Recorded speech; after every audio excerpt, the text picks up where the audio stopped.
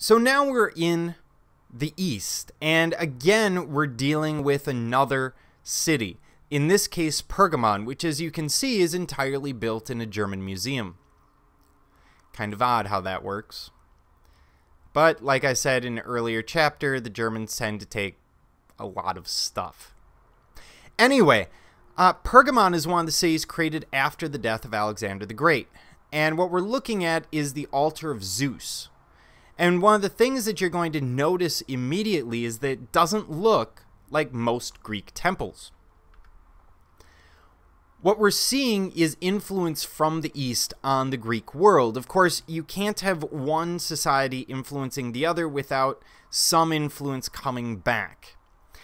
And we have this very complex structure.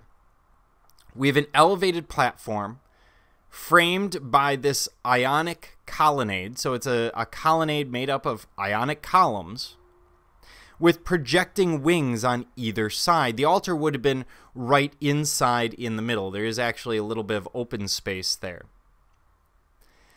Around the entire platform, the lower platform is a frieze running just below here. And that frieze is what's particularly important because we see some 400 feet of larger-than-life figures sculpted in high relief on this piece. This will have taken an incredible amount of time. And this is much larger than what we see even at the Parthenon.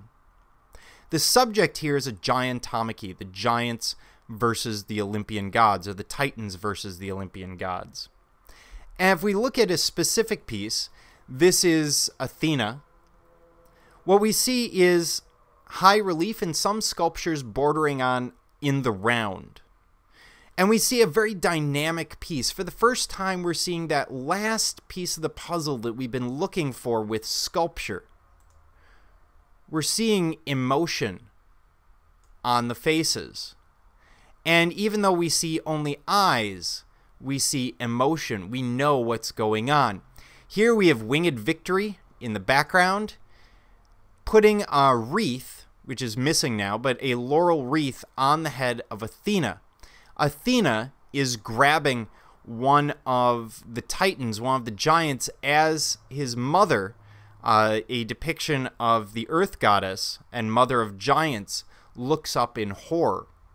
Imagine her horror because she is about to watch her child be torn limb from limb by Athena. And even though most of her face is missing, we can clearly see that horror in the eyes. The giant who's about to die seems to have accepted it, but we still get that sense of fear. Suddenly emotion has entered the picture. Not only do we have the realistic physical body, but we have emotion. And once again, you'll notice the women are generally clothed. The men are generally going to be nude. This is the Greek world. It's what we're kind of used to at this point. So we have a great deal of movement. It's very dynamic. When you look at it, it almost seems like you can imagine them very quickly moving along with this scene. We also see very detailed drapery in the clothes. We see movement in the clothes as Athena's robes are being swept off in one direction as if she's grabbing him and about to twist him forward towards her shield in front of her.